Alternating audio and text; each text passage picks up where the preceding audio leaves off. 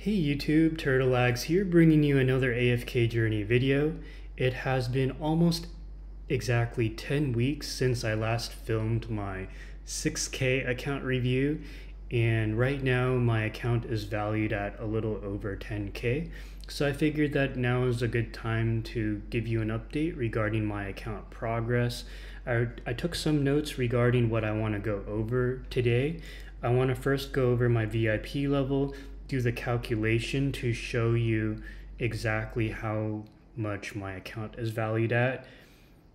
I'll go over how much I have spent since my last recording 10 weeks ago, what did I purchase since then and why, what my budget is. Actually, I should write that down, budget. I'll go over my crew, just show you what heroes I have worked on and why. I'll go over my rankings across Dream Realm, regular arena, supreme arena, etc., etc. Hey Highway, good to see you, you're on YouTube. And finally going over my future plans. So first let's go over my VIP level. As you can see here, I am just maybe like 300 USD away from VIP 19, and basically the way that you convert your VIP experience to how much you've spent in the game is you basically take your experience, which in my case is 309,020. So let me grab my calculator here. So 309,020 divided by 3,000. And for those of you guys who are not aware, I'm basically, the way that the game camouflages how much you've spent is by doing 1 dragon crystal equal to 1 EXP.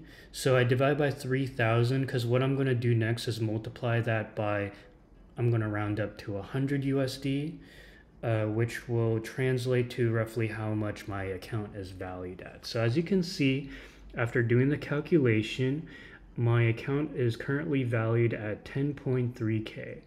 And if you've watched one of my former videos regarding just my spending plans for the future, I basically told myself that I wouldn't spend more than how much my content creation creates. For example, if you watched one of my previous videos several months back, you would know that my plan was to not spend more than 300 USD per week, because that is how much money I am generating per week from my different platforms, from my YouTube ads, from my Twitch ads and subs, plus the money I get as a stipend from being in the official content creation program of Lilith Games for AFK Journey.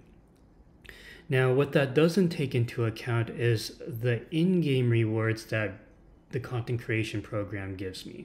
For those of you guys who don't know, I am an official content creator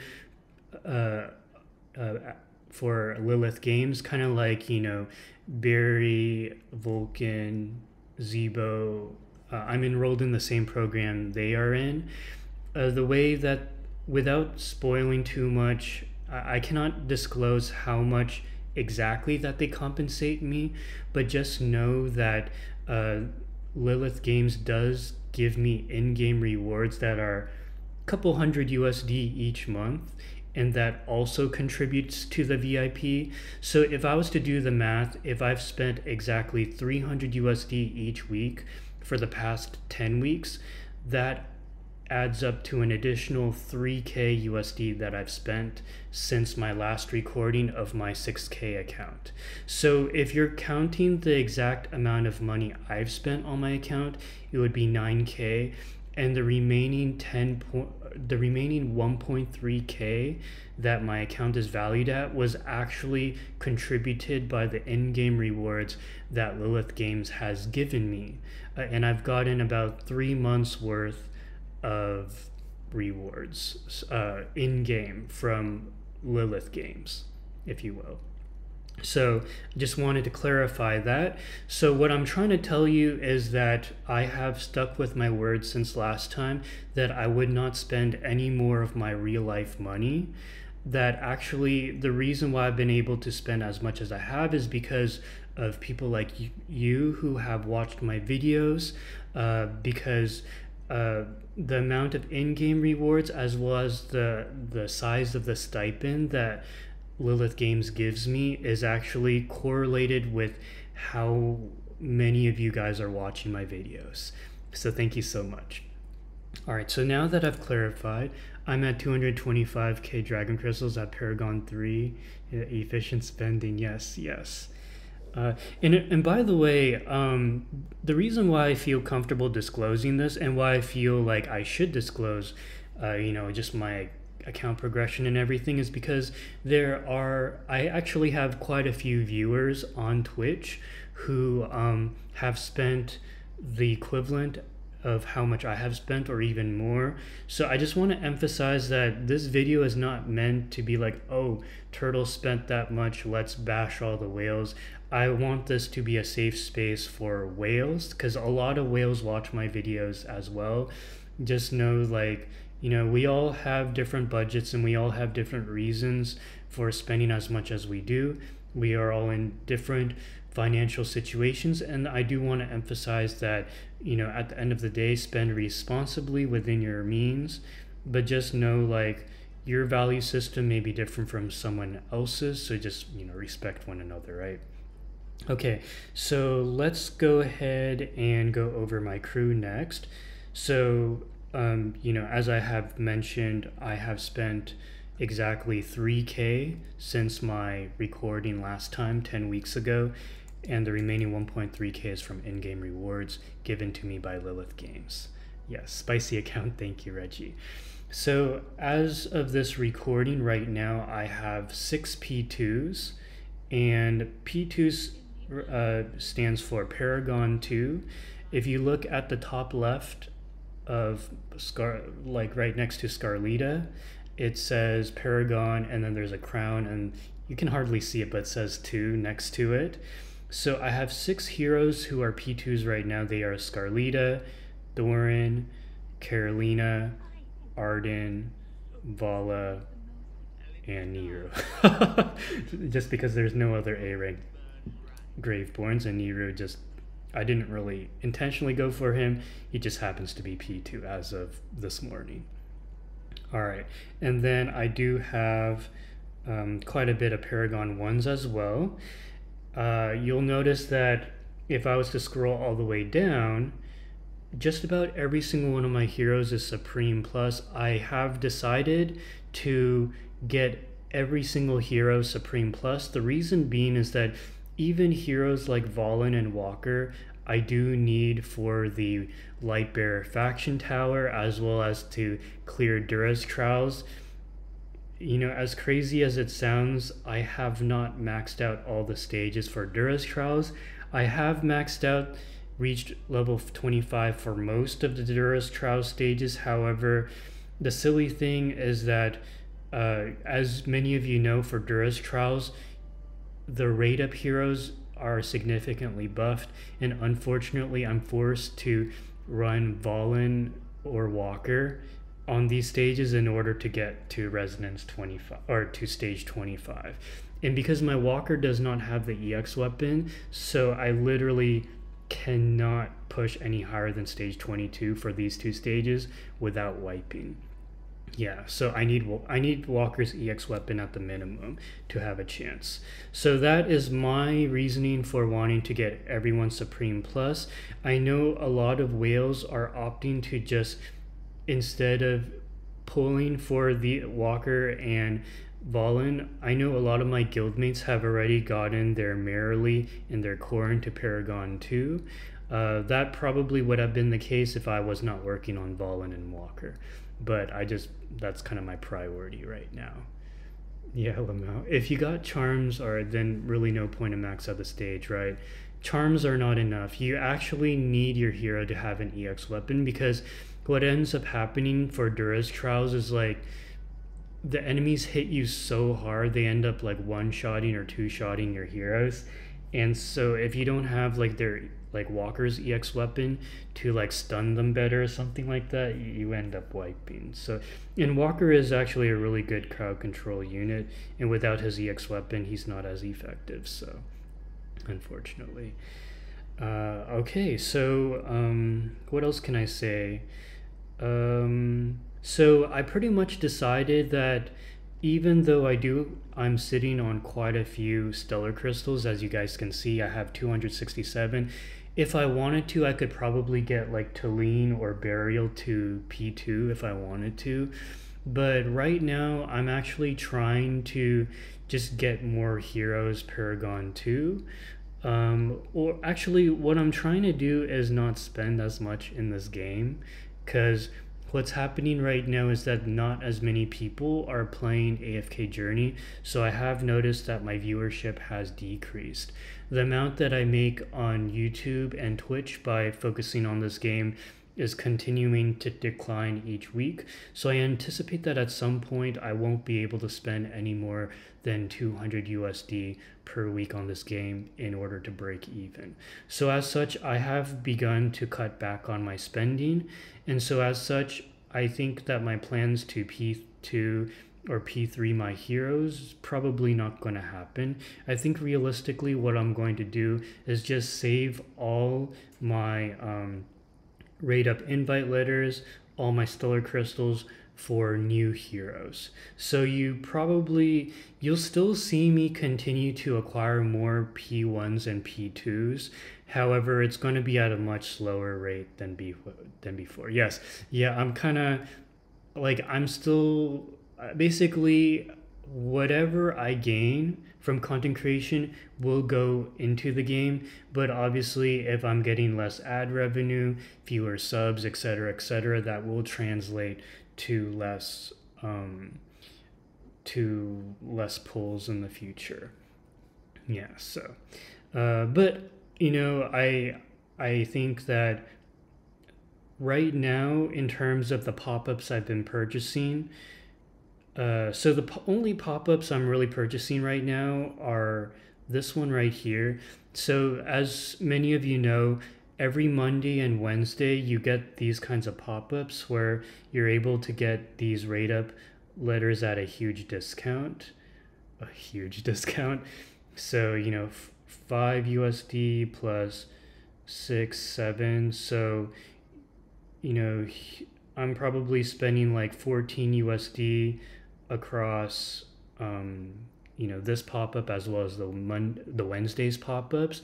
Surprisingly, just by purchasing these two pop-ups, by spending 14 USD a week for the Monday pop-up and the Wednesday pop-up, that's actually enough for me to Supreme Plus my any rate up hero. Because the reason for that is because by being part of the content creator program, I do get enough in-game rewards to where I can pull on a rate up hero without spending more money. Additionally, as you may have seen from my previous recording, I am no longer spending diamonds on AFK instant refreshes. The reason being is like, it's just basically not worth it. However, I have calculated that actually, if I was to spend just like 50 to 150 more gems on the instant AFK, that should not significantly decrease the amount of extra pulls that I get in order to summon. Because like, someone calculated for me, I think it was Inkia or some other viewer, that if I was to save 500 diamonds a day by not max refreshing, then I could theoretically have 33 extra invite letters per month to pull. So, and obviously that increases a couple more pulls if I don't hit this 100 diamond refresh. So that's kind of the plan right now. I don't think that should hurt me significantly, because at least I'm still doing 2/3 of the instant refreshes. Yeah, none of us knows what the conversion rate will be when we get our, you know, once the season is over and everything that we have spent on season essences, you know, season EXP books and season artifacts. These will all be converted back in some way to our account before the new season starts, or as the new season starts, I should say. And besides the pop-ups, what else am I spending on? So if I go into the trolley, I do purchase the monthly still, of course. This should be a priority for everyone before purchasing anything else. I'm still purchasing the season growth bundle, which is just a one-time purchase. I am purchasing the recruit bundles. I don't ever skip this. And then I am buying this one right here, the top left, the Stargaze Station bundle, which has stellar crystals as well as temporal essences. Right now for my account, the purchases that I make that have the biggest impact on my account, I would say, are stellar crystals as well as temporal essences, as well as the rate up invite letters that I get from the 1,200 pop-ups. So those are the resources that are top priority for me, for my account. And just kind of going back to my crew, in terms of the heroes that I have prioritized for my EX weapon, as you can see, my Scarlita's EX20, my Arden's EX20, Haywin's EX20, Aaron EX20, Smokey EX20, Corrin EX20, Merrily EX20, Od EX20, Foresto EX20, Talene EX20. Yeah, so those are my EX20s. Now in terms of, okay, I'll go over my rankings next.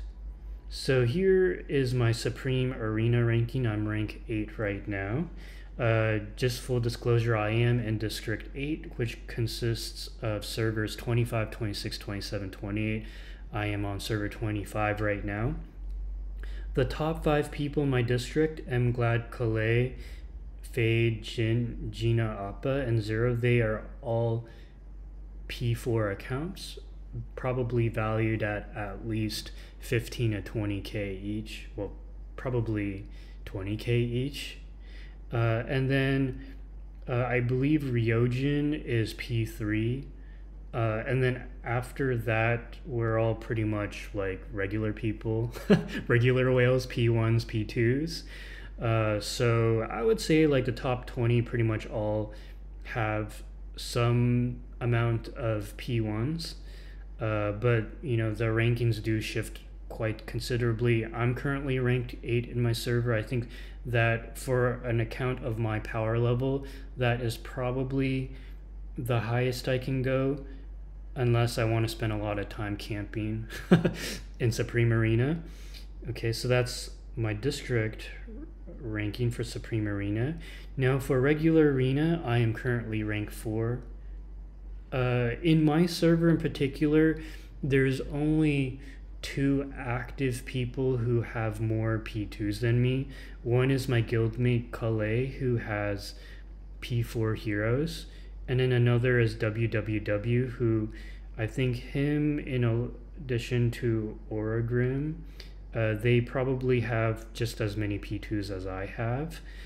Hermit actually has P3s, but he unfortunately quit the game. So right now my situation is that because I want to say 15 out of 20 people in the top 20 of Arena are in my guild. Yeah, see, the only people not in my guild or alliance are Lycody, Plutz, Tunechi, Costella, Alucard, Easy, and Hermit. So 13 out of 20 people are in my alliance. So for this reason, due to the matchmaking, I have to refresh a lot because I cannot, or I try not to attack my own guild members.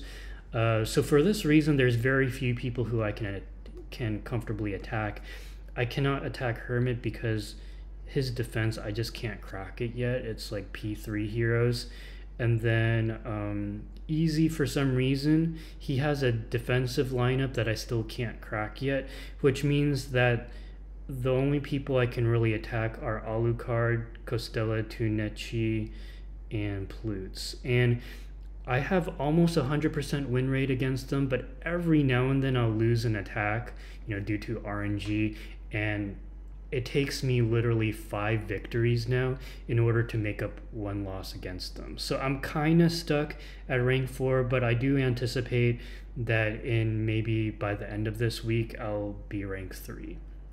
Not that it matters, but just explaining in case you guys are like, oh, but Turtle, you're not rank 1. Okay, and then in terms of just the rest of the rankings here, so if I go over here, as you can see, because I stopped max refreshing last week. So for this reason, I dropped from being rank 2 for season resonance levels to rank 5. And that has actually somewhat had a positive correlation with, as I explained before, resonance levels. The main reason you would even max refresh is to maintain leaderboards for AFK stages as well as season legend trials. Literally, those are the only 2 modes that high resonance levels benefit you with. Dream Realm, Supreme Arena, and regular arena, you are level synced significantly down to like resonance level 500 and something. So as you can see here, I did drop down from rank 2 to rank 3. Mind you, Zero and Mglad are both P4 players, so I think this is still reasonable. I am pushing AFK stages pretty hard still. Now, what are my future plans for my account? Basically, right now, my plan is to finish getting my Walker and my Valen to... Actually, right now, my plans, if I go into my inventory, I'm trying to actually bring my Damien to P2. He's only 3 copies away. I'm just going to get him to P2, and then from there, I'm going to spend the remainder of my dream points to accelerating my progress for getting Supreme Plus, Supreme Plus Walker and Supreme Plus Valen before I hyper focus on getting key units to P2. Now, for heroes who I want to get to P2, that would probably be Aaron, Haywin, Smokey, Cassidy, Shakir. Shakir is actually 2 copies away from P2. Probably want to get my Korn, Merrily, Odie to P2, Tamesia, Granny, Rowan, Floorbell, Sylvina. Yeah, those would probably be and maybe Cessia, and Coco. Yeah, pretty much any P1s right now that I am still using, I'm going to bring them up to P2s. Now, there was a part of me that was thinking, oh, maybe I do want to get my Burial and my Talene and maybe my Fresto to P2. But then I thought about just how much it costs to get one of those Hypogenes and Celestials to P2 or to Supreme Plus, and I was like, man, I would much rather just save my Stellar Crystals for the next Hypogene or Celestial. So anyways, that pretty much wraps it up. Yo Turtle, could you help me with my Supreme Arena defense after? Absolutely, we will do so. That pretty much wraps it up for my account. Oh, I do want to get Ludovic and Olmus P2 because I have started running them in Supreme Arena.